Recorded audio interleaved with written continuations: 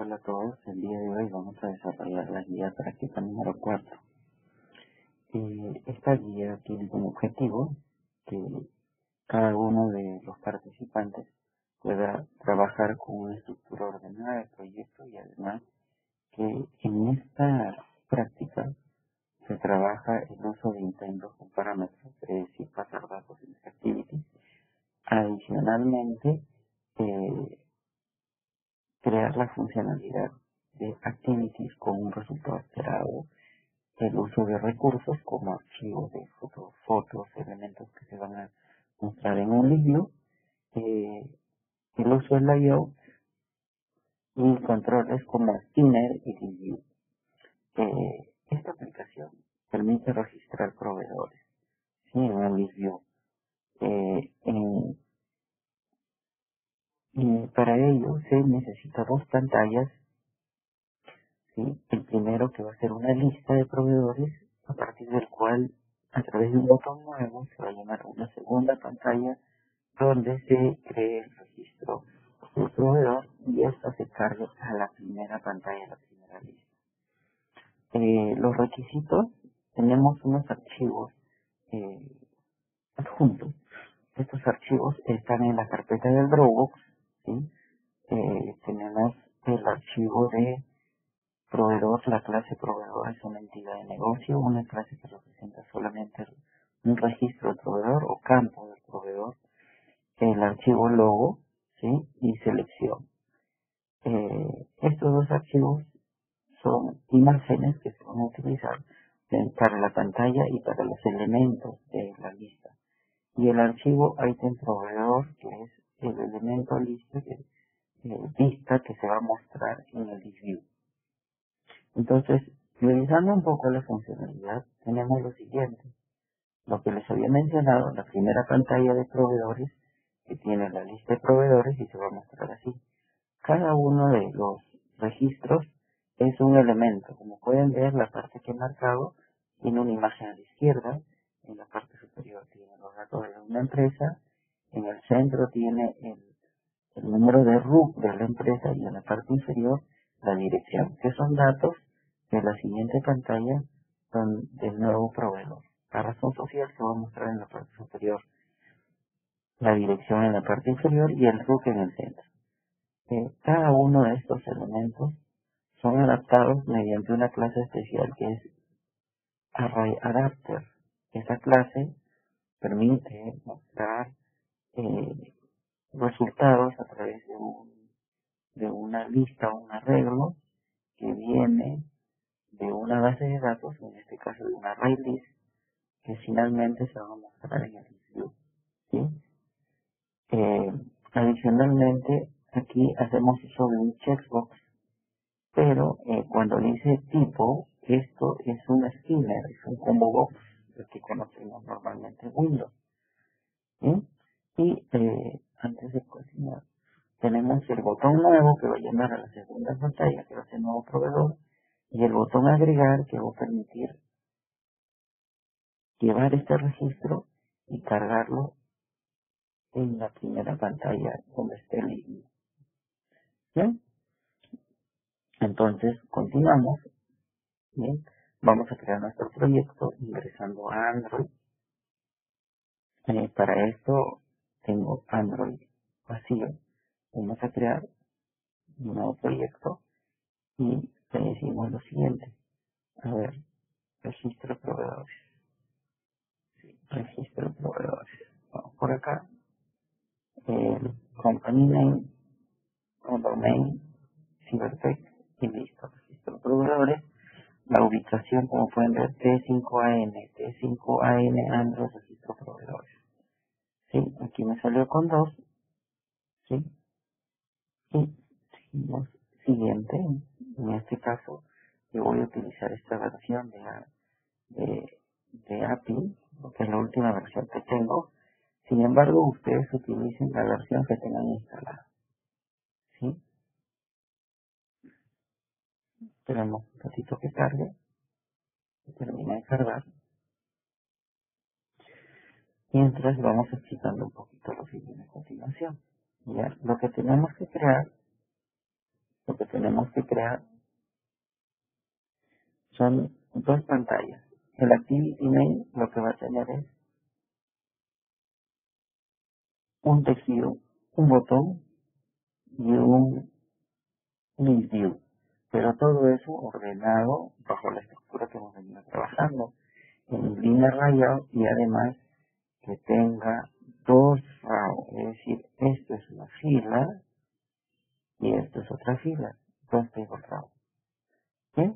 Vamos a ver el siguiente, Empty Activity. Seguimos así, sí. Mientras Android Studio me va creando el proyecto, sí, vamos explicando. Entonces esto va a ser, cuando haga clic de nuevo va a llamar a un segundo Activity. ¿Ya? Entonces, ahora sí vamos a la explicación. ¿Cómo funciona un ListView? ¿Cómo funciona un ListView? Un ListView es un contenedor de elementos, pero esos elementos tienen que tener un diseño. Por lo tanto, el ListView funciona de la siguiente manera. Primero debemos crear un archivo de elementos, es decir, de diseño, de layout, que permita vincular los datos que vienen de un arreglo, de una base de datos, vincular aquellos controles diseñados adecuadamente como un registro. Y cada uno de estos registros a través de un adaptador de datos es una clase que se diseña en base a una estructura y se carga a un ListView, se adapta. ¿Sí? La clase proveedores es esta de acá, ¿sí? Es la clase que ustedes lo tienen en archivo y a través del adaptador se va a cargar el ListView. Entonces vamos aquí al código del Activity Main. ¿Sí? El código del Activity Main tiene la siguiente estructura. Entonces vamos a diseñarlo. ¿Bien? Bueno, mi Gradle lo estoy actualizando. Sí, yo tengo un Gradle personalizado porque el IDE que tengo en algún momento me falló y me bajé el Gradle. Para modificar el Gradle por el error, lo que tienen que hacer es descargar un archivo Gradle y posteriormente configurarlo aquí en lo que es compilación y ejecución Gradle. Yo tengo, por ejemplo, en la ruta E el Gradle. Por defecto sí instala. Pero en el caso que tengan problemas, pueden trabajar de esta manera como en mi caso. Bueno, el proyecto ya está. Entonces, tengo ahí el código, ¿sí? En Activity, el layout. Entonces, voy a comenzar a trabajar el layout según lo que me indica la práctica, ¿sí? Primero tengo que dejarlo como linear layout, agregar dos filas y en cada fila agregar los controles que me indican. Entonces vamos por aquí, vamos al modo texto,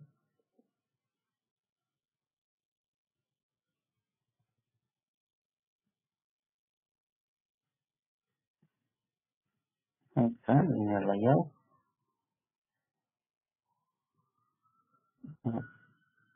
eh,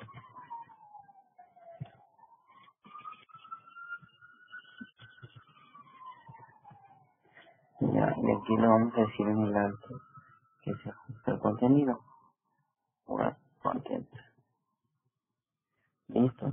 Entonces tenemos esto, voy a borrar el text view, lo pueden ver y finalmente me queda solo el linear layout. Y a partir de ahí yo puedo empezar a agregar. En este caso yo tengo mis layouts en el grupo layout y table row. Entonces voy a empezar a agregar. Solamente necesito cuántas filas. Según el ejercicio necesito una fila para esto y la segunda fila para esto. ¿Sí? Entonces tengo dos filas. Ahí está. En widgets tengo el text view que lo necesito para la primera fila. Ahí está. El botón para la segunda fila. Ahí está. Bien. Entonces tengo esto, como pueden ver. Y finalmente voy a la segunda fila y tengo que agregar un container, que es un ListView. Aquí está. Y listo. En este momento todavía no se muestra hasta que le ponga el nombre. Vamos al text view. Como no voy a usar el ID, En ningún momento me pide el ID, porque no lo voy a usar por código. Lo único que necesito es agregar el título, como pueden ver, lista de proveedores. Entonces agrego lista de proveedores. Listo. Y en el caso del botón, sí hay un cambio. Tengo un botón nuevo y tiene un nombre. Entonces hay un texto y además tiene el ID. Bien, ahí podemos poner tiene nuevo, ¿sí? Y ahora vamos al ListView. El ListView no tiene ningún ID todavía, por donde lo seleccioné. Visualmente en el diseño no se muestra, por lo tanto, en el árbol, en la vista árbol de componentes aquí, le doy un clic y a la derecha me aparece el ID. Y eso se llama LST, lista proveedor. Y el LST, lista proveedor. Y está bien, está con la mayúscula de primera, lista proveedor y listo. Y como podrán ver, ahora ya tengo mi lista de componentes como está en la práctica. Lista de proveedores, botón nuevo y la lista de proveedores. Listo. Terminé con mi primera pantalla de diseño y ahora vamos al segundo. ¿Qué tengo que hacer ahora? ¿Qué tengo que hacer ahora? Necesito copiar este archivo, dice. Este archivo es bien. Vamos aquí en esta parte de la práctica donde tengo que copiar el ítem proveedor. Tenemos que considerar que el ítem proveedor se encuentra en la carpeta de trabajo, en el Dropbox. Bien, para ello, el Dropbox le llegará al correo y también lo tienen en el aula virtual. Por lo tanto, bueno, yo voy a entrar a las carpetas. Bueno, mi señal de internet está bastante lento, entonces yo voy a entrar a esta carpeta de apoyo para la práctica que yo ya lo tengo localmente. ¿Sí? Entonces tengo en Dropbox, le digo copiar dos archivos, logo y small. ¿Sí? Logo y mi selección. Logo cibertext small y mi selección. Entonces copio. Ya, copio estos dos. Bien. Voy a copiar a la carpeta en Dropbox. Control C, Control V ahora y me dice el nombre que le voy a poner. Y listo, están los dos archivos aquí. ¿Qué más me dice? Además, ítem proveedor lo debes copiar en el layout. ¿Por qué primero tengo que copiar las imágenes? Porque las imágenes están vinculadas al ítem proveedor. Entonces es necesario que el ítem proveedor esté copiado posteriormente a tener la imagen. Bien, aquí tengo el diseño, la imagen, ahí está. Entonces, los atributos, para entender un poquito este layout. Este layout, como les comenté anteriormente, tiene el objetivo de tener el diseño de aquellos controles que se van a mostrar en cada elemento del ListView. Entonces tenemos los controles, por ejemplo, todos están relacionados, si aquí si no usamos el table row, todos están relacionados porque tienen una estructura ordenada que es para cargar a un ListView. Entonces tengo ahí, por ejemplo, el logo de cibertext, la imagen, por eso que era importante tener inicialmente el logo, ¿sí? O el archivo cargado en la carpeta Dropbox para que se sincronice pues, con el código, porque de lo contrario va a salir error. Eso es muy importante tener en cuenta que por un tema de diferenciación, los nombres de los controles en el ítem le he puesto en mayúscula y de ítem, que es un elemento para el ListView, para poder diferenciarlo. En caso utilice controles con nombres similares en el código de otra pantalla, de otra activity. ¿Sí? Entonces en el código, vamos un poquito para entender el código. Esta de acá se llama registro proveedor XML, ¿sí? Ahí, eh, mm, después tenemos el parent, que se va a ajustar el ancho al padre, quiere decir al ListView. El ListView va a ocupar todos los espacios. Además tenemos un atributo especial que es de alto, que es basado en un elemento del list. ¿Esto qué quiere decir? Esto quiere decir que en un ListView va a tener un atributo eh, condicionado con las características de un contenedor de lista. Adicionalmente tengo el atributo padding. El padding es para que cada uno de los controles, como podrán ver, guarda una distancia entre uno y otro y no están muy pegados. El padding tiene esa característica de poder separar los controles por un espacio. Y luego tenemos el LimashView. El LimashView, como pueden ver, está cargando el logo CyberTech Small, pero tiene ciertos atributos. Se ajusta al contenido, en el alto se ajusta tarde, a la izquierda se ajusta a la izquierda del elemento y con un espacio en la parte inferior. El primer text view razón social es el que pueden ver que está en la primera fila, se alinea, se ajusta completamente, hay un margen a la izquierda de 20 dp, 10 puntos, el texto, el nombre para poder identificarlo, y los atributos se relacionan a la derecha de la imagen, ¿sí? Y en la parte superior del RUC. Además hay un margen de 20 puntos. Luego tenemos el RUC del proveedor. El RUC se encuentra ajustado al contenido, ¿sí? Y además es un texto largo, ¿sí? Para que ocupe toda la línea que tiene que ocupar.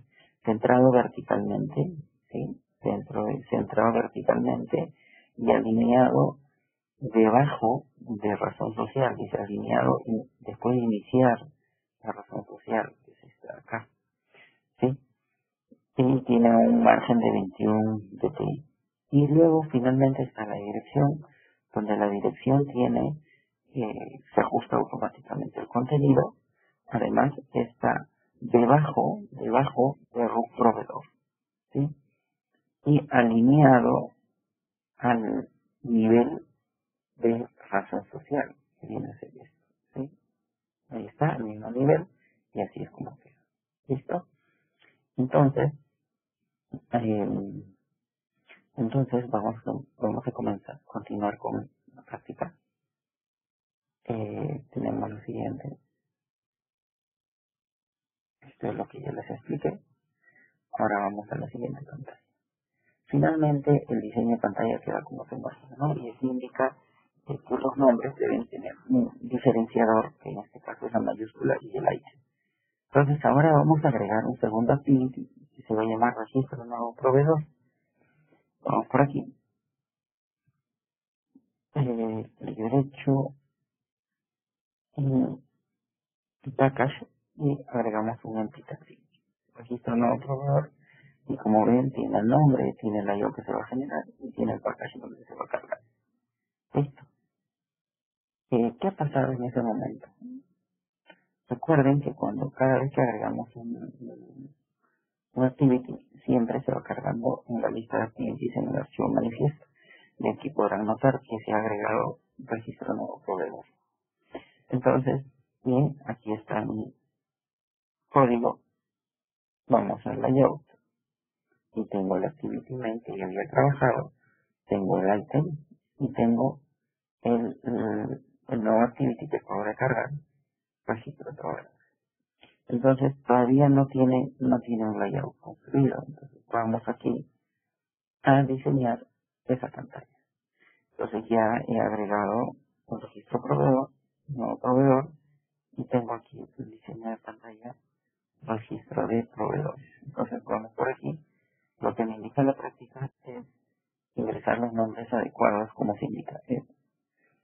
En la vista tengo un layout lineal, y como pueden notar, y tengo 1, 2, 3, 4, 5, 6 filas, ¿sí? Y en cada fila están los elementos. Vamos a comenzar a trabajar otra vez aquí. En el layout, aquí le digo borrar content,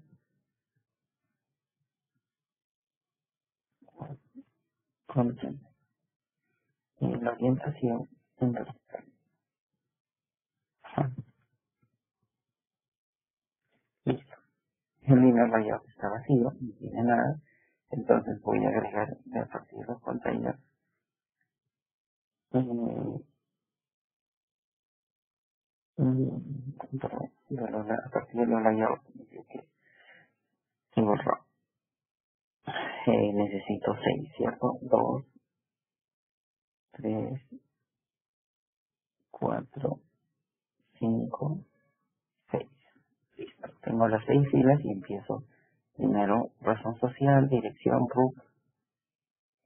Entonces vamos por aquí.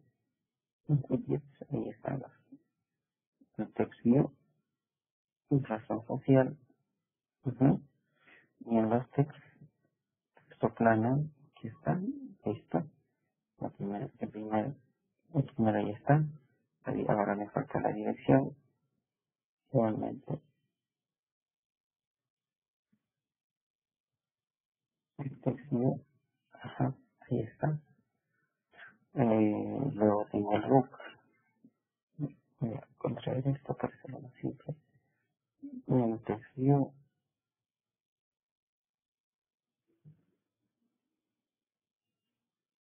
vamos a poner que el root es un dato numérico. Number simplemente. Ajá. Y aquí le decimos listo. Bien, ahí está. Después del root tengo el check que dice activo e inactivo, que tiene un texto también. El check, a ver, vamos por aquí.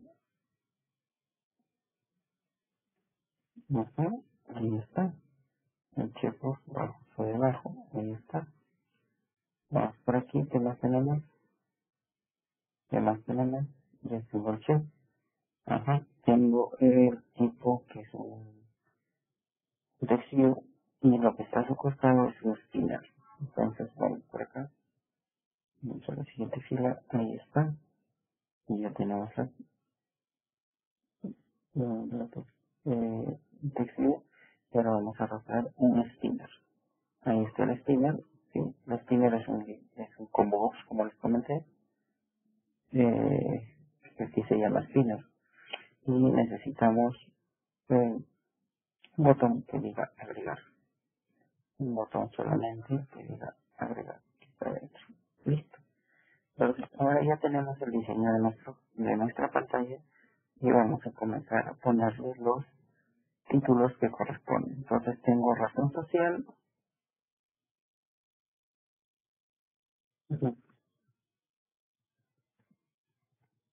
Esta razón social. Todos los títulos de razón social. Los nombres acá.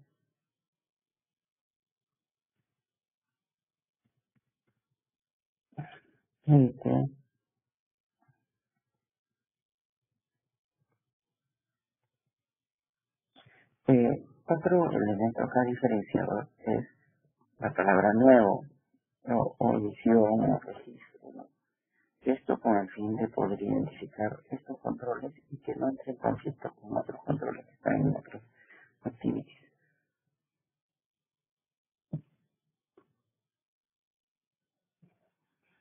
Vamos acá, tengo nuevo, entonces voy a borrar esto. Listo. Vamos al siguiente, esta dirección. Vamos a poner acá esto. Y aquí voy al nombre de dirección nuevo. Listo. Tengo la dirección, borro el texto como siempre. Ahora vamos a siguiente fila. Tengo el root.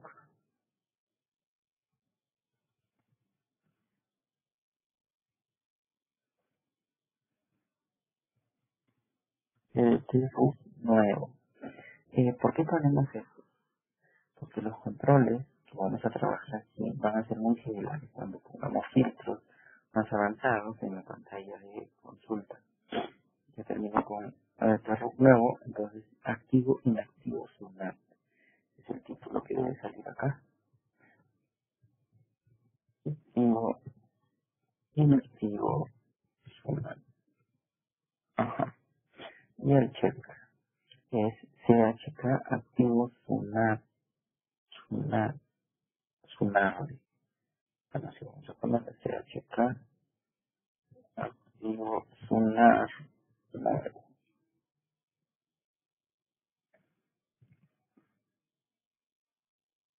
Y el último es tipo. Este es el tipo de empresa. Y el spinner es SPN tipo empresa. ¿Sí? SPN tipo empresa. Y está el botón agregar y que tiene vete y agregar nuevo. Ahí está. ¿Listo? Tenemos el diseño en la segunda pantalla.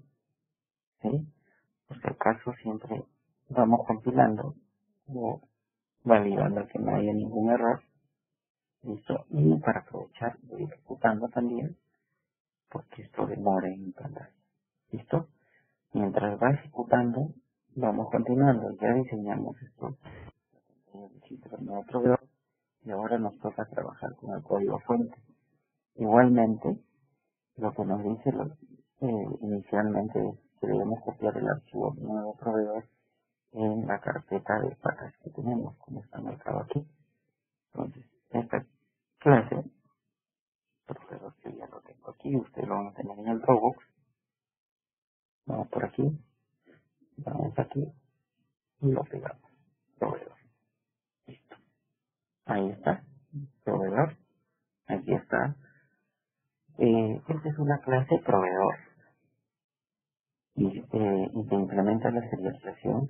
Esto es con el objetivo de que se vayan acostumbrando a trabajar con clases serializadas con el fin de pasar datos entre una pantalla y otra pantalla de manera más simple y sencilla para no estar pasando tantas variables. Se pasa una clase entera. Entonces, para que la clase se pueda pasar por un ítem en una pantalla, es necesario serializarlo y para poder transmitirlo, para transferirlo de una pantalla a otra. Y por eso que acostumbro a poner internet. Y este tiene un atributo propio que es serial version. Cuide. Tenemos los atributos código, razón social, dirección. Inicialmente tengo un constructor vacío que me inicia las variables a vacío, porque al crear la variable todos aparecen al crear la variable a partir de una clase, inicialmente todas las variables o todos los atributos están en nulo. Para que no suceda eso, le pongo estos datos que tenga algún valor, para no estar preguntando si es que está nulo, si es que tiene algún dato. Simplifico la tarea de desarrollo. Luego tengo la clase proveedor, donde tengo los atributos que voy a pasar, ¿sí? En este caso, código, razón social, dirección y root, las cuales se van a cargar en los atributos. ¿Sí? Y aquí están. Y lo importante aquí, lo ideal, por ejemplo, sería poner esto para que pueda diferenciarse. Una P adelante para decirle que viene de un parámetro. Así no se confunde con los atributos que están internamente declarados. Se dan cuenta, miren, no me dio error porque adentro de la clase los atributos están con no. ¿Sí? Ahí está, con los parámetros corregidos. Listo. No afecten nada, ustedes pueden dejarlo tal cual está la clase, no va a dar ningún error. Pero por un tema de orden le puse P de parámetros. Luego tenemos los atributos, por ejemplo, para la propiedad código tenemos dos métodos, get y set. Get para recuperar el código y set para asignar un valor al código. ¿Sí? Entonces, si yo necesito utilizar propiedad por propiedad, tengo que poner mi variable objeto que es referencia a este proveedor, punto set código y se ponga entre paréntesis el valor que va. Y así con cada una de las propiedades, razón social está igual, dirección está igual y RUC está igual. ¿Sí? Entonces ahí tenemos la clase proveedor de, y ahora vamos a continuar con el ejercicio. Es lo que explica aquí. Bien, entonces ahora tenemos que desarrollar la clase adaptador proveedores. ¿Qué es la clase adaptador proveedores? Esta clase permite adaptar, como les comenté en el principio de la clase, los registros y mostrarlos con un diseño en una vista contenedor. En este caso estamos usando ListView. Entonces lo que vamos a hacer es adaptar la clase proveedor que acabamos de agregar y ponerlo en una lista que permita cargarse al ListView y empiece a interactuar con el ListView.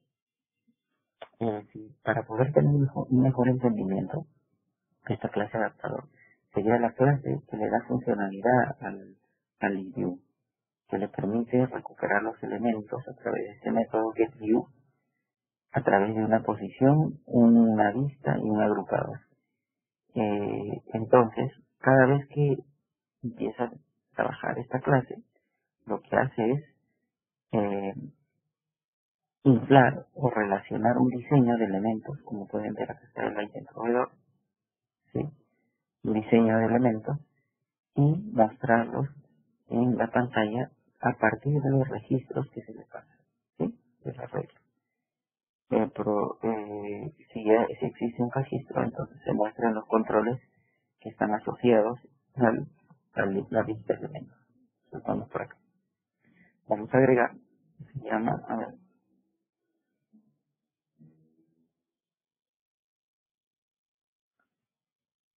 adaptador proveedor. Aquí está, voy a copiar este nombre. Vamos por aquí. Voy a crear una nueva clase, adaptador proveedores. ¿Listo? Ahí está. Bien, como pueden ver, estoy creando la clase adaptador y esta se extiende de un ArrayAdapter. Que ese ArrayAdapter, pero es un arreglo adaptado a partir del proveedor de Extend ArrayAdapter. ArrayAdapter. Y este tiene,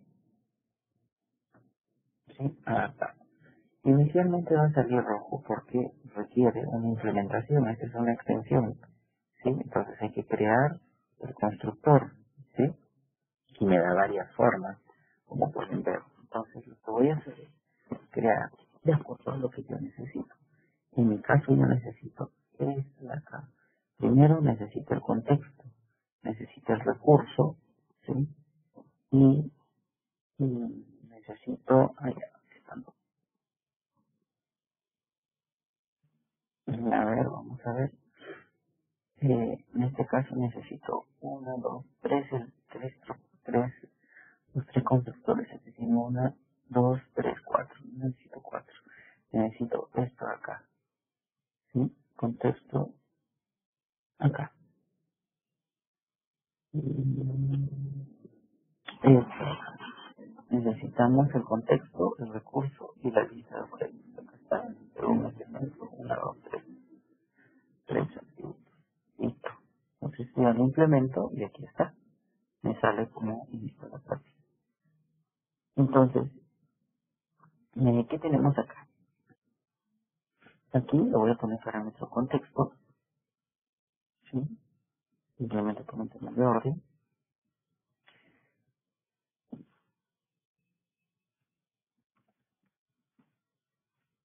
Le voy a poner recurso padre, donde se va a ejecutar, que la yo, y aquí le voy a poner lista objeto.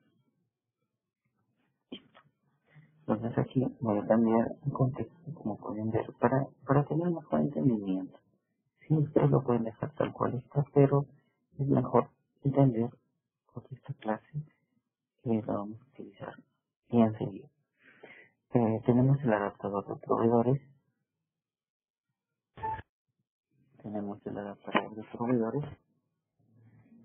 pero esta lista la tengo que guardar internamente, porque esta lista es necesario para posteriormente utilizarla en el método getView. Bien, aquí en este getView, ¿sí? Aquí se utiliza esta lista interna. Entonces voy a declarar la variable en la práctica lista interna para luego poder utilizarlo.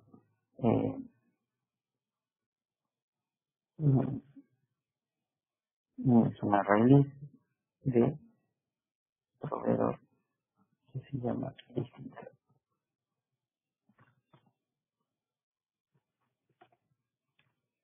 Inicialmente nace como nulo y cuando se inicia esta clase se guarda la lista de objetos que voy a pasar.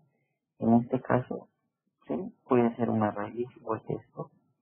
Ya, vamos a modificar. ¿Sí? Ahí está. ¿Sí? Vamos a modificar este atributo para que sea el mismo tipo que yo necesito. Como pueden ver aquí. ¿Sí? Ahí está. Ahora el proveedor, que está como object, sin problema, nosotros le cambiamos de nombre. Y la lista interna se almacena en la variable que estoy trabajando. Entonces, ahora el método más importante de un adaptador es el getView. Este getView es un método que permite extender la propiedad. ¿Sí?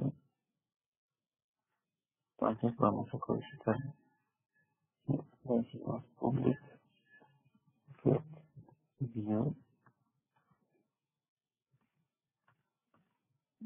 perdón, esto devuelve una lista que va a ser el elemento que se va a cargar en el, en el view.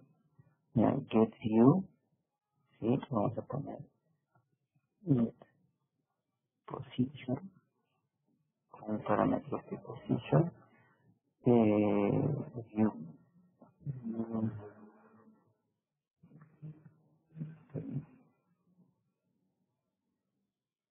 convertido,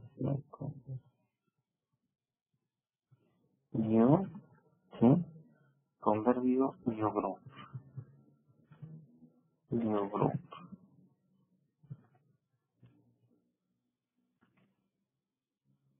ya, y este es byte.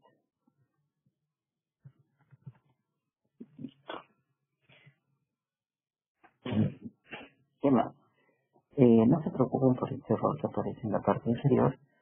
Ello se debe a que esta función que se llama getView devuelve una lista, por lo tanto inicialmente no está devolviendo nada. Entonces vamos a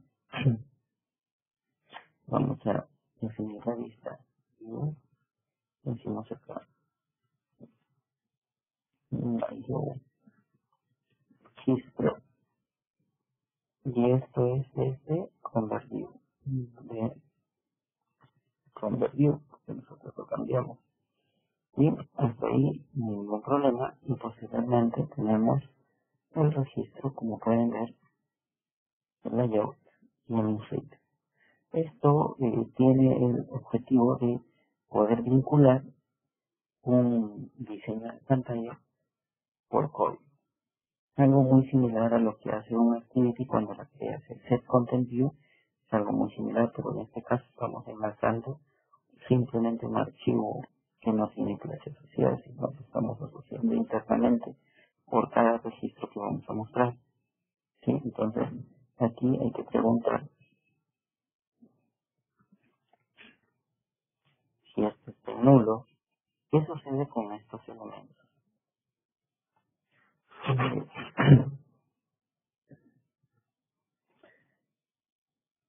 Nosotros tenemos, para poder entender el ListView, tenemos muchos registros.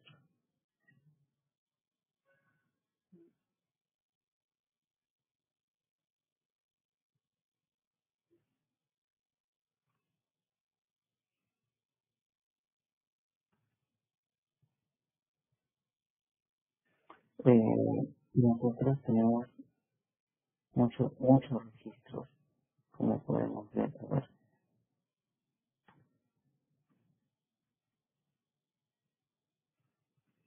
Sí.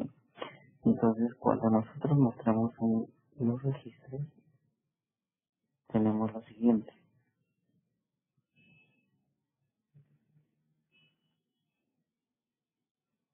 ¿Sí? La parte que se muestra en un ListView por el tamaño de pantalla es una parte muy pequeña. ¿Sí? Inicialmente se muestra esta parte. Conforme va avanzando en el ListView, tenemos elementos de este tipo. Cada registro es un pedazo del ListView, o de un elemento del ListView, y esos elementos se van mostrando de esta manera. Entonces, lo que tenemos aquí son registros en ArrayList. ¿Sí? Puedo tener N. Y en la pantalla del celular solo muestra unos cuantos, porque la pantalla tiene una longitud limitada. Entonces, cada vez que muestra un registro, sucede que esto primero lo debe transformar, este registro lo debe transformar, lo debe adaptar, ¿sí? Usando el ListView. Por eso que la primera vez, todo objeto declarado en Java, todo objeto tiene el valor de nulo. Entonces es necesario, como pueden ver en el código, preguntar si la primera vez que viene, porque todavía no está enlazado con el ArrayList, ¿sí? Está en nulo. Entonces la primera vez que se crea el objeto vista, si está en nulo, entonces lo que debe hacer es enlazarlo con quién, ¿sí? La primera vez, cuando está nulo, se debe enlazar con el objeto o el diseño de pantalla, eh, diseño de pantalla item proveedor. ¿Sí? Por eso es necesario hacer esto.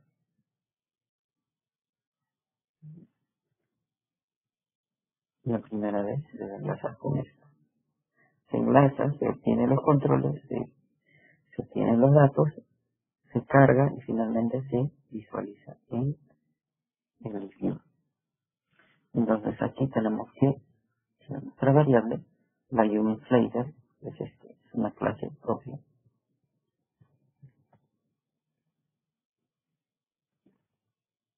Inflater, y acá nosotros le llamamos a esto, es una vista igual,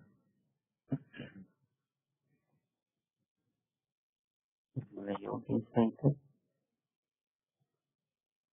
¿sí? Y aquí punto from, donde contexto. Desde el contexto actual que está corriendo, le vamos a decir, en el contexto actual creamos el objeto. Y ahora le decimos lo siguiente, como el layout viene nulo, le tenemos que decir que se va a crear, ¿sí?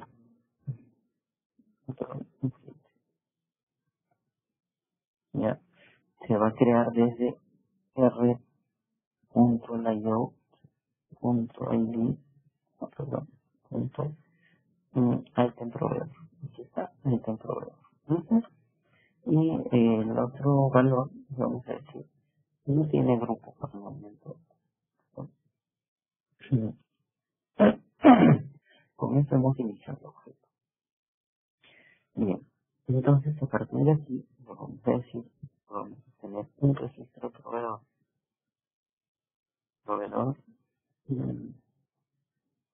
le decimos de la lista interna que tengo, que tengo que pasar previamente, tengo que obtener un registro, ¿sí? Y que se obtiene desde la posición que estoy actualmente. Entonces, cada vez que se recorre la lista, sucede lo siguiente. Estoy en este punto, Luego paso al siguiente punto, ¿sí? Y eso es el position. Entonces, esto cada uno es el position, ¿sí? Cada punto que ustedes pueden ver es la posición. ¿Sí? Vamos a ver cada punto que ven en la posición. Y corre primera, segunda y así, ¿sí? Entonces, vamos acá. Ya tengo la posición y a partir de ahí empiezo a enlazar los controles siempre y cuando este objeto esté diferente nulo, ¿sí? Solamente por un tema de validación, lo que hacemos es decir, vamos a decir, ¿ya? O proveedor, punto, eh,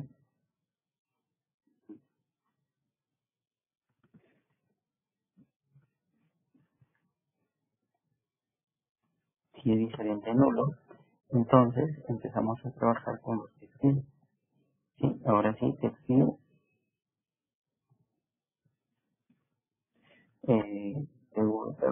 TV, razón social o razón social adicional. Igual, escribo, y ahora sí, normalmente utilizaríamos field y UID, pero en este caso vamos a utilizar a partir del registro enlazado, ¿sí?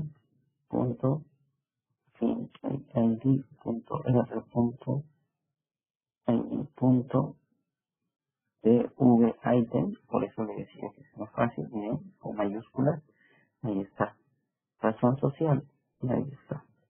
Entonces copio 3 veces este atributo, 3 veces, ¿sí? Y aquí va a ser dirección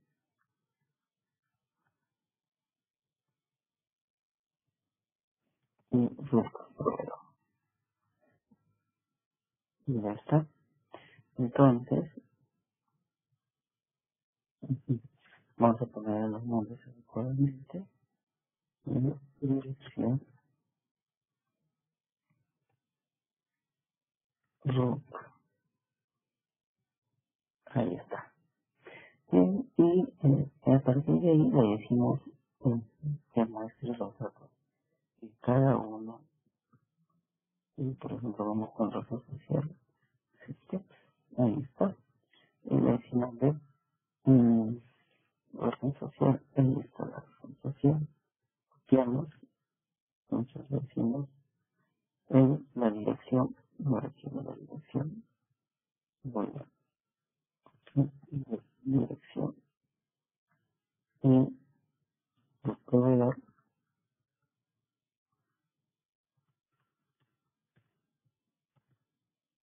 Ya, ahí está. Ahí está. Y finalmente, lo que se ve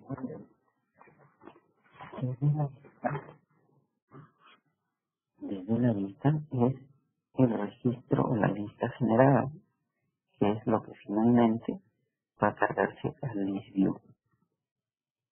Bien, bueno, hemos hecho el código paso a paso. Espero que quede claro. Cualquier duda también pueden consultarme eh, por el canal de YouTube.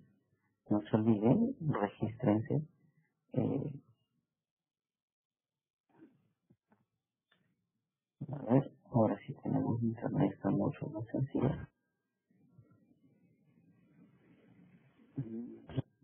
Guía Practica. No se olviden que el URL del Dropbox está aquí en la primera carpeta y en el primer video de descarga que está aquí.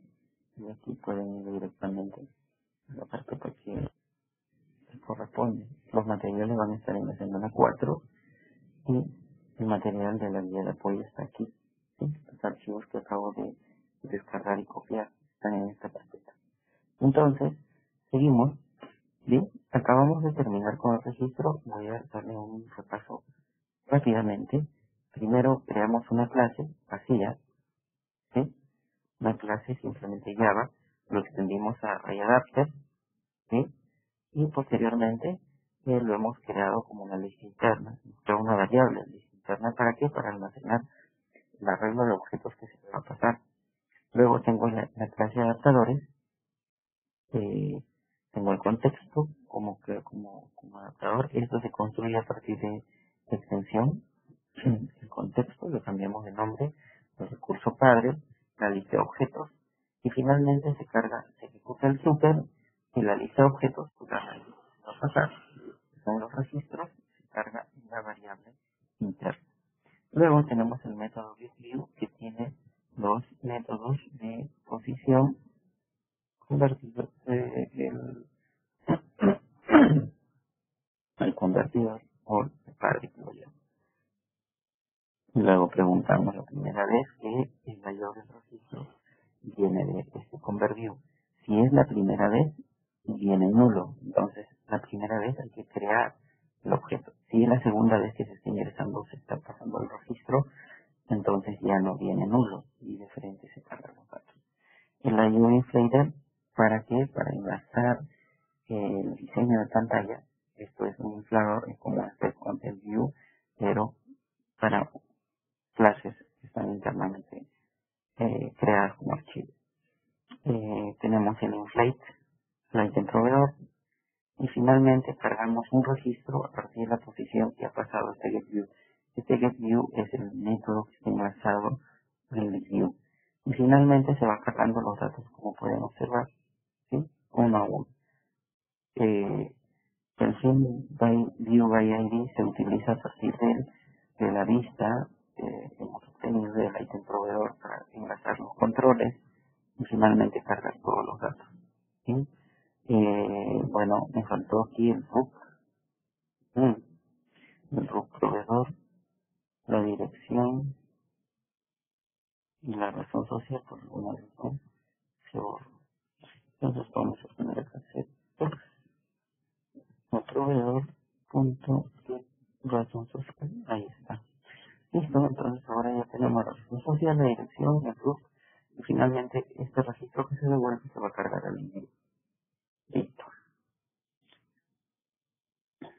Ahora el código fuente del main activity. Como el código fuente del main activity, lo primero que tiene es declaración de variables, un array list, lista de proveedores, del adaptador y del ListView. ¿Sí? Entonces vamos al main activity, declaramos aquí y decimos adaptador, ¿sí? Decimos privado, adaptador, a ver qué nombre tiene para continuar, o adaptador proveedor, nulo. ¿Qué más tenemos? También tenemos un array list, proveedor, o lista, a ver, se llama o lista proveedor. Y adicionalmente tenemos el ListView, ListView, y este se llama o vista lista.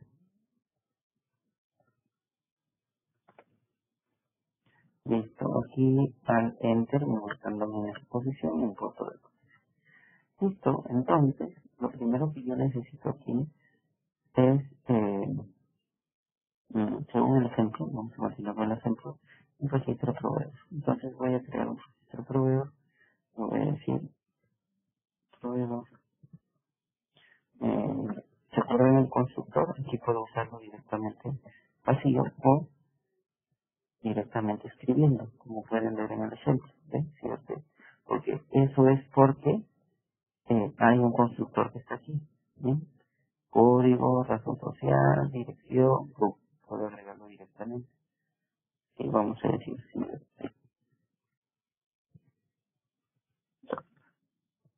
¿sí? Después que tenemos como atributo, vamos a ver, es razón social, dirección, razón social, dirección, visa y opción. Creo que sí recuerda 244, en ejemplo. Y le decimos root, listo. Tenemos un registro, bien. Vamos a copiar, que decirle este es el 1, este es el 2 y vamos a decirle esto, metro, y se abre y cambiamos el book. Ahí tenemos los registros, creamos nuestro lista proveedor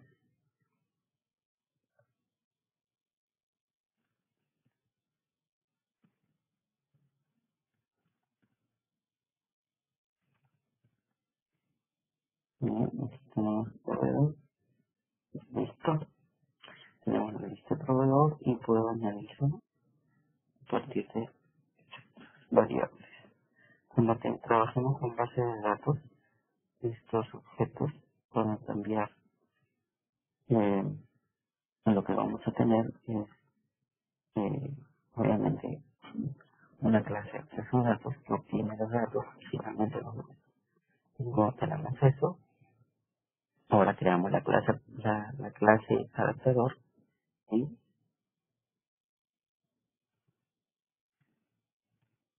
ajá, dentro de la puse mayúscula. Primero siempre es, sí, vamos a decir adaptador proveedor y le decimos que va a ser la clase proveedor. Entonces aquí me dice primero el contexto. Vamos a decirle el contexto en este caso. Se puede estar así, vamos a seguir un poco la práctica. De esta manera, is, de ahí tienes el r.layout, el punto, activity name, ¿sí? Que es el main principal, y la lista proveedor. Ahí está. Ya tenemos nuestro adaptador, que es lo que hemos hecho. Le hemos agregado los atributos del contenedor principal, la lista proveedor, y ahora necesito la lista.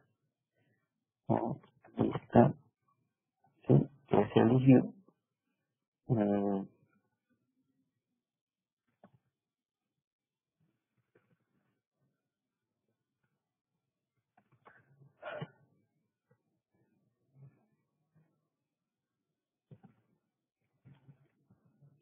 Ahí está la lista proveedor. Y ahora a la lista le tengo que decir set adapter. Y el adaptador es este. Listo. Entonces ya tengo el adaptador, ¿sí? Y puedo yo ejecutar mi aplicación para ver si está funcionando correctamente. Lo primero que debe aparecer son los registros. Pues si no nos hemos equivocado, nada funciona. Sí, aquí está. Fíjense. Ahí está. Bien. Ahora ya tengo mi lista y lo que necesito es llamar al segundo activity, que va a ser un nuevo proveedor. ¿Sí? Nuevo proveedor. Pero en este caso, este activity es un activity que espera resultados. Y por eso que lanzamos el start activity for result. Ahí está. Entonces, aquí me llamo nuevo proveedor. Voy, nuevo proveedor. Esto para simplificar la codificación con los botones. Entonces creamos un ítem,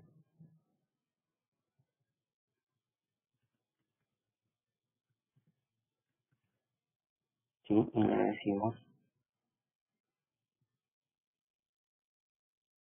ya el contexto donde va a correr, en la clase que es nuevo proveedor, ¿sí? Nuevo proveedor.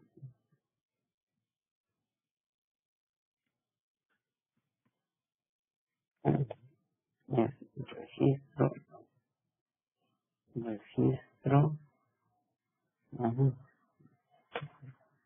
Todo es minúsculas por eso. Ya aquí está. Punto claro. Y nada más. Entonces, aquí, start,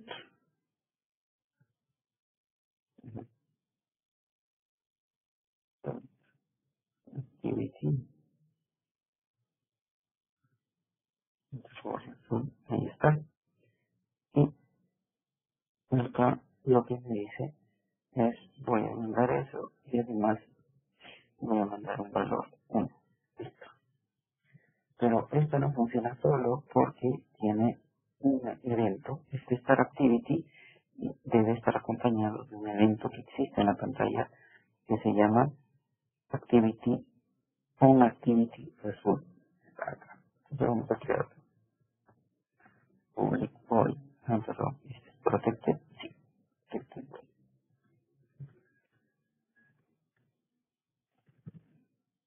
Ya, on activity result.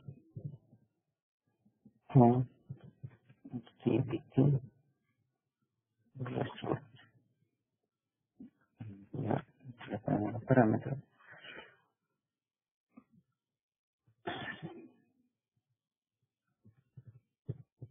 El código de respuesta. Necesita.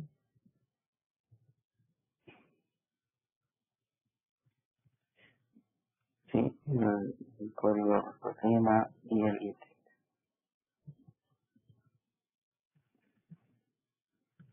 Sí, ya está. Entonces aquí nosotros vamos a codificar cuando la segunda pantalla tiene los datos y le clic en aceptar, perdón, en agregar, cuando vuelva, aquí se van a interceptar los datos que vuelven, ¿sí?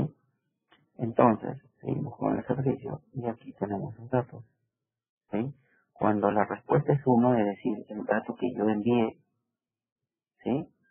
Entonces, y el resultado es OK, que todo está bien porque puede hacer que yo cancele, sí, que tengo cancelado, el resultado es OK, entonces capturo los datos que vienen de la data, y lo agrego a la lista que tengo y simplemente actualizo el listado. Bien, entonces vamos acá,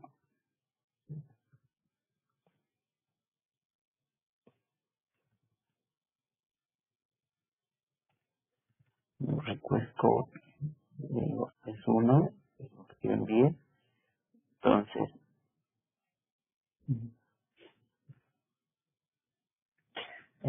adicionalmente yo puedo preguntar, ¿sí? Result code, result,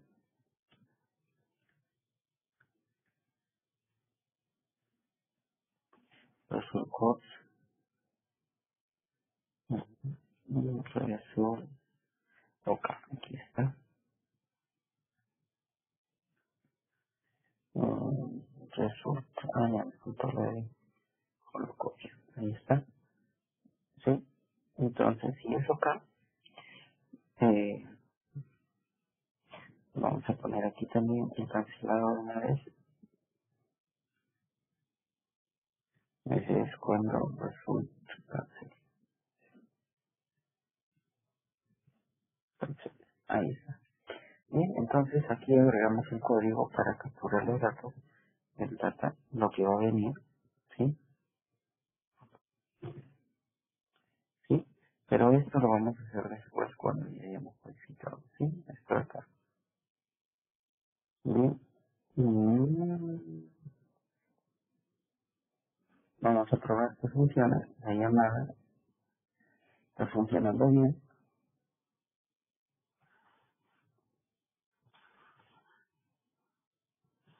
Listo. Cuando doy clic en nuevo, ajá, no llama.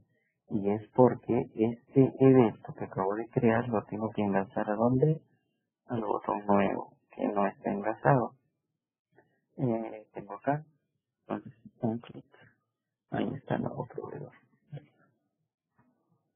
Bueno,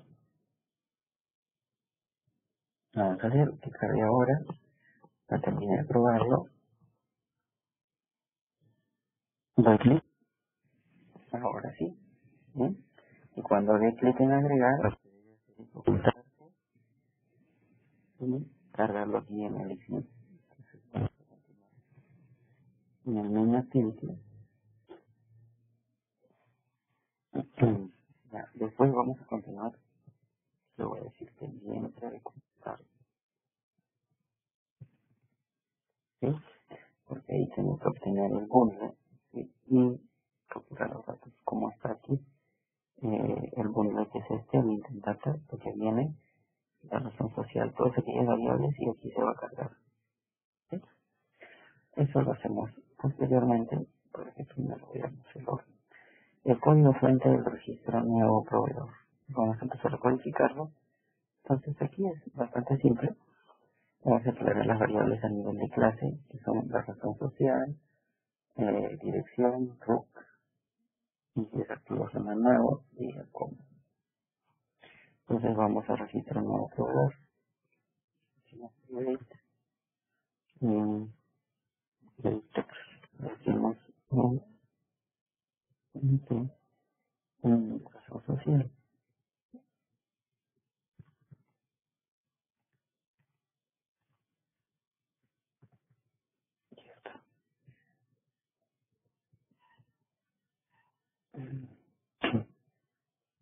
Entonces le decimos dirección,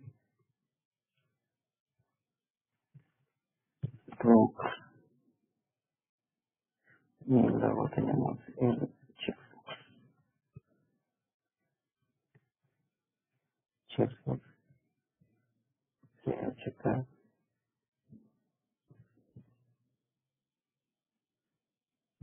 activo suena nuevo.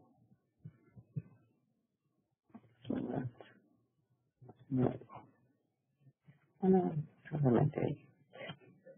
Y tenemos el spinner o SPN tipo. Listo. Y aquí iniciamos las variables.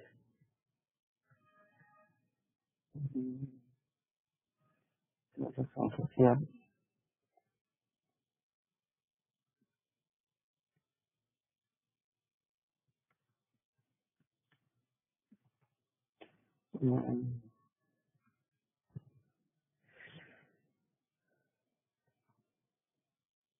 Razón social. Nuevo. Ahí está. 3.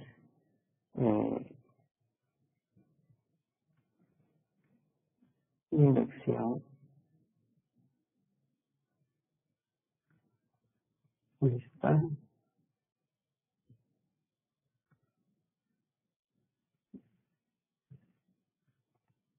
Choc. Y ahora me falta el otro. Sí. El checkbox. Checkbox.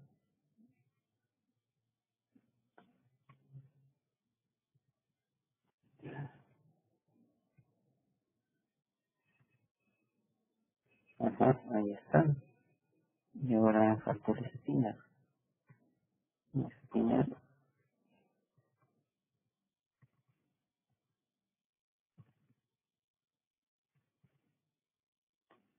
No me gusta.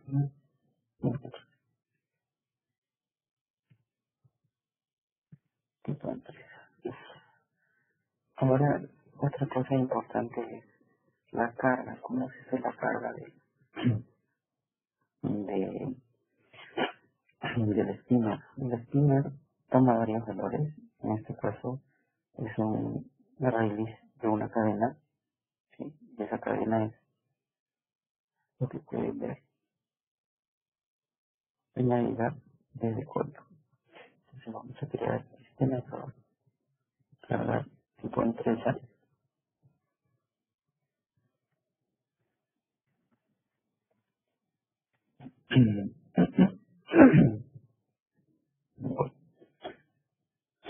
Entonces declaramos un array list.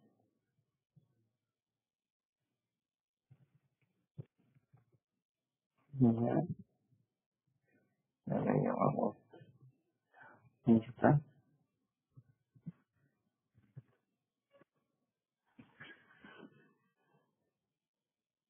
mm,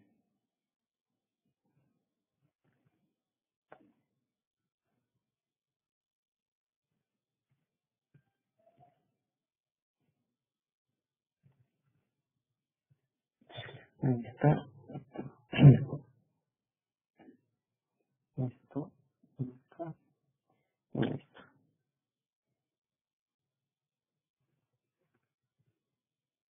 Ya. Y bueno, Entonces aquí empiezo a agregar el primer mes. Sí.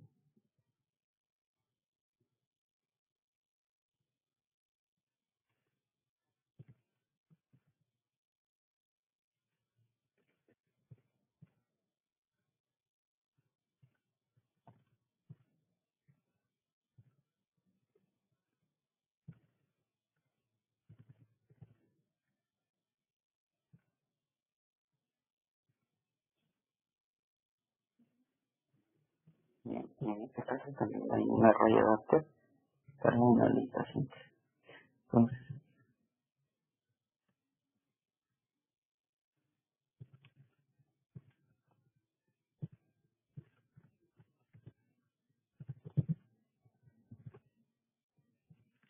un ArrayAdapter y una vez que se entre, va a correr aquí. Ahora sí, Android, esto sí es propio, Android, y el punto de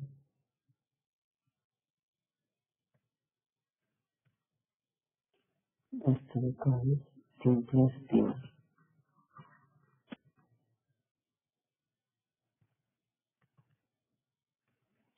simple estima,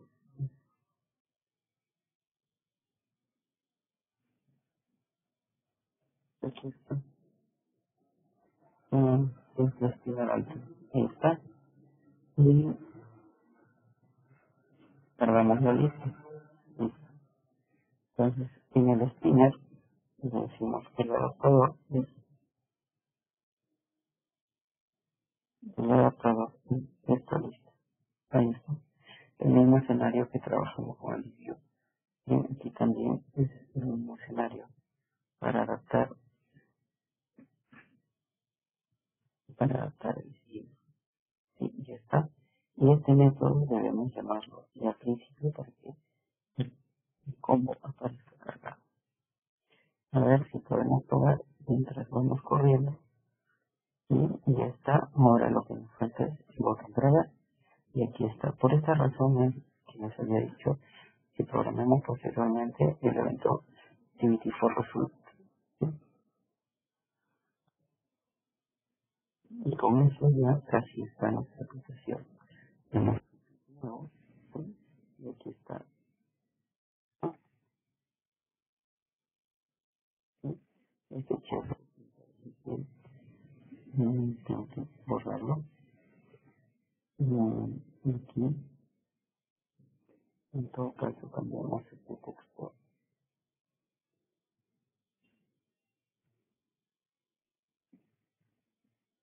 Y está.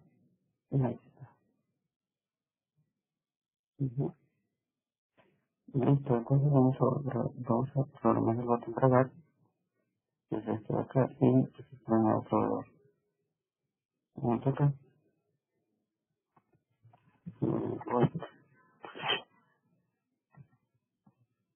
a grabar. Listo. Este no dice el botón de grabar. Vamos a crear un intent de tipo retorno, un intent vacío. Sí, intent, retorno,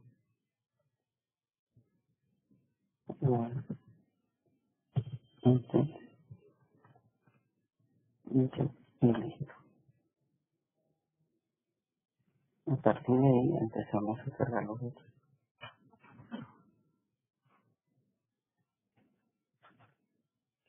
De educación social, por ejemplo.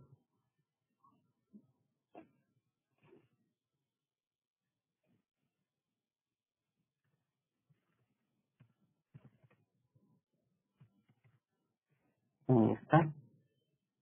Primera variable,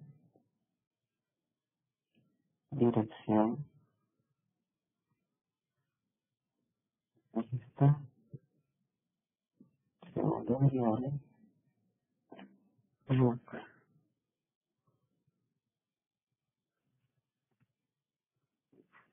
book, paso social nuevo. Vamos a poner así. dirección nuevo, nuevo. ¿Está?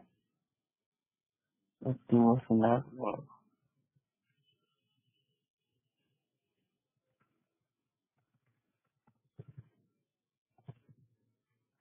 Y este es el checkbox.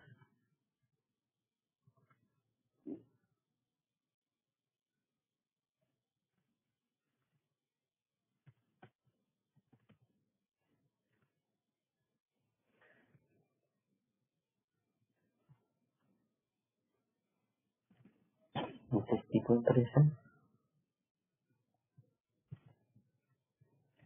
Y lo que tenemos acá. Se los que quiten, muchas selectos. Y el selectito.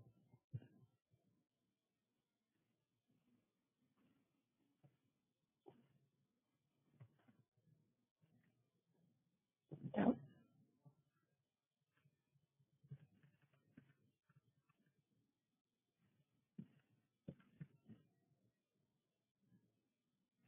Y listo. El resultado.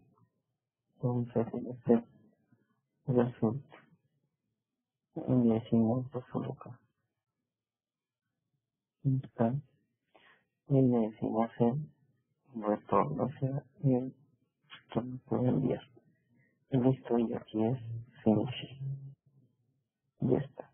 Entonces, todas estas variables son las que vamos a utilizar en otra pantalla.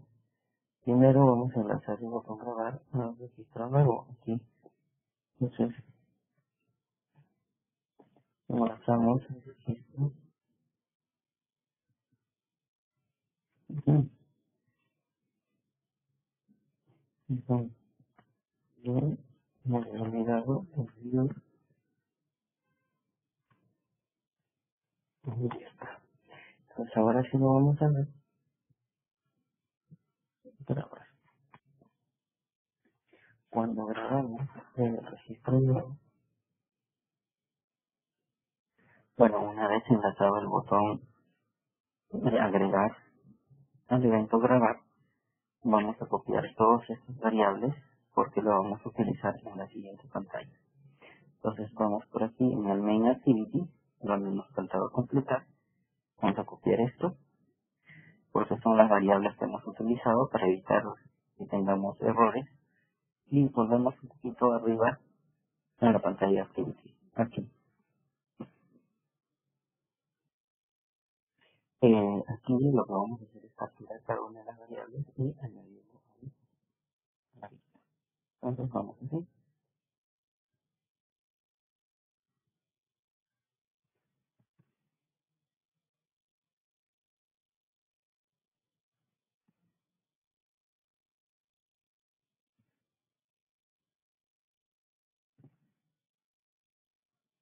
Y extra, ahí está.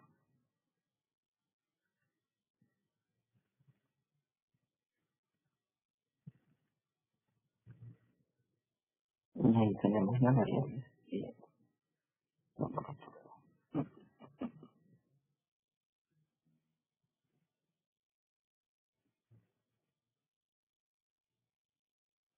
Ya. Tenemos eso. Y vamos a agregarlo al nuevo proveedor.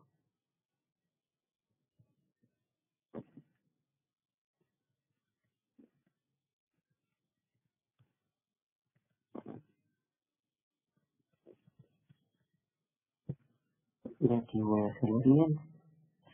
De la lista de proveedores voy a obtener para hacer el registro de size.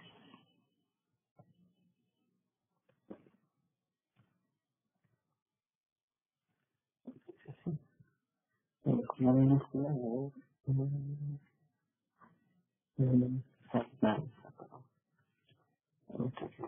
size. Y a partir de ahí voy a decirle el dato que viene. Razón social. ¿Sí? Razón social. Razón social. Dirección y ruta.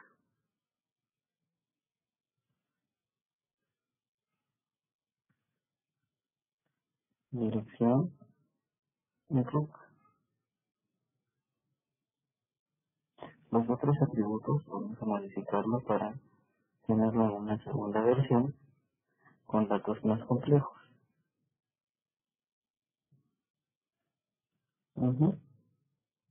Y finalmente, esto queda cierro paréntesis. Entonces yo tengo el proveedor y ahora lo que voy a hacer es lo siguiente. Voy a cargarlo a la lista, ¿sí? Voy a cargarlo a la lista, nuevo proveedor, ajá, nuevo proveedor,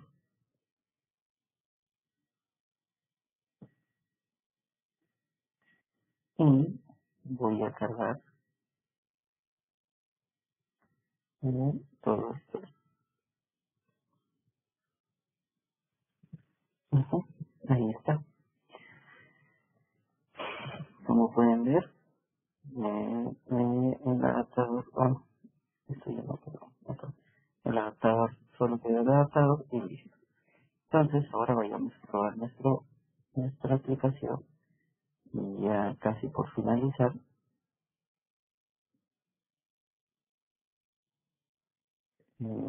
Esperemos que salga. Ya salió. Nuevo, buenísimo. Mira flores, la vida, el arco, la book, nuevo bastante largo, como ven, ya está activo, y no se imagina hoy. Aquí está. Hay un dato que no está saliendo en la parte superior, como pueden observar. ¿Sí? Y eso es importante porque no está cargando. Está acá, razón social proveedor. Y eso tiene que ver con el adaptador. En el adaptador, ¿sí? Está ahí, razón social, y esta razón social proveedor no está obteniendo la razón social.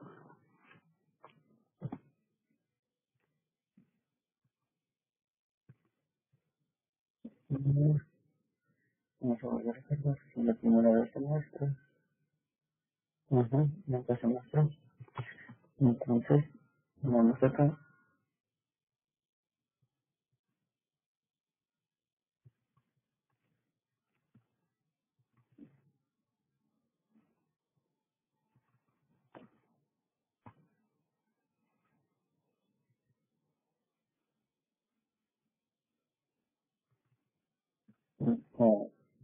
Hacen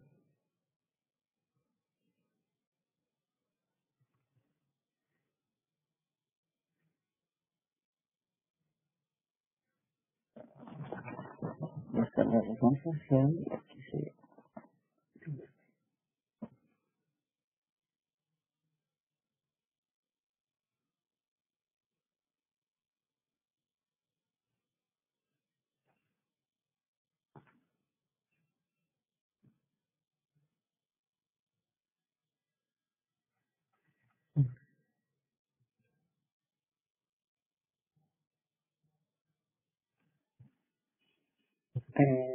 bien, lo que acabo de hacer es mover esos controles que parece que se había descuadrado y el control estaba saliendo fuera del contenido de la lista.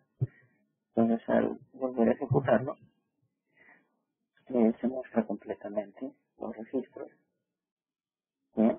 Como en este caso, ¿sí? Se movió otra vez. ¿Ya? Entonces lo que hice fue ajustar un poquito, estirar la que al 100%,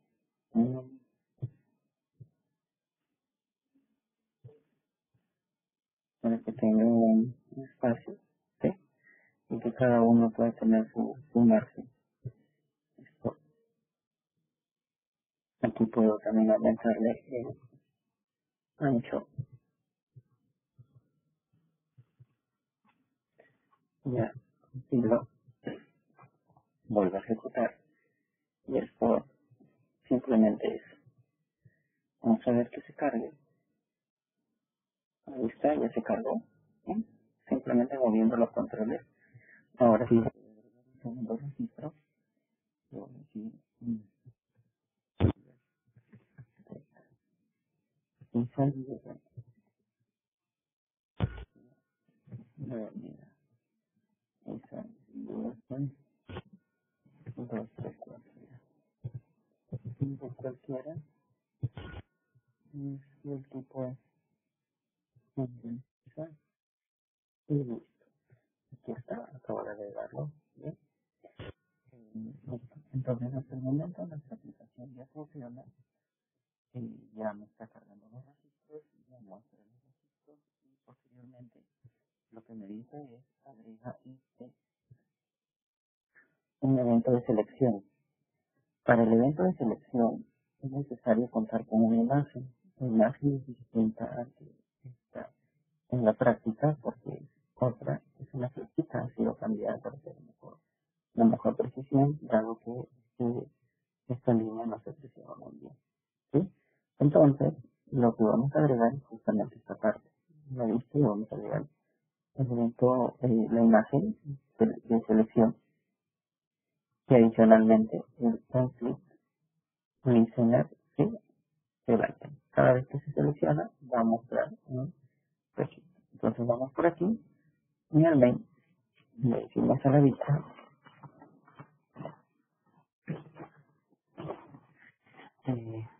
selector. Selector, decimos .r.drawable. Selección en imagen elegido. Ahí está, fíjense, la flechita.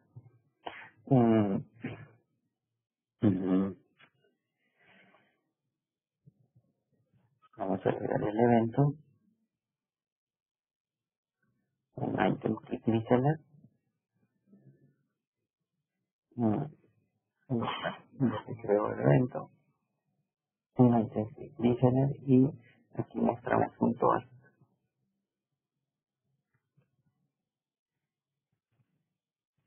Y en el contexto le digo, le decimos que está acá, seleccionado, item seleccionado.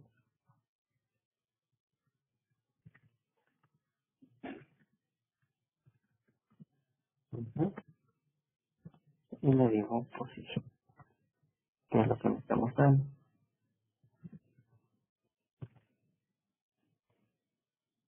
El jump, el shot. Ahí está. Pero aquí me falta el color. Ahí está. Listo, ese es el ejercicio. Ya está mostrando para hacerlo más ordenado, quizás como se ve en el ejercicio de ejercicio. Y listo, a ver. A ver cómo se muestra. Vamos a ver. Le doy un clic.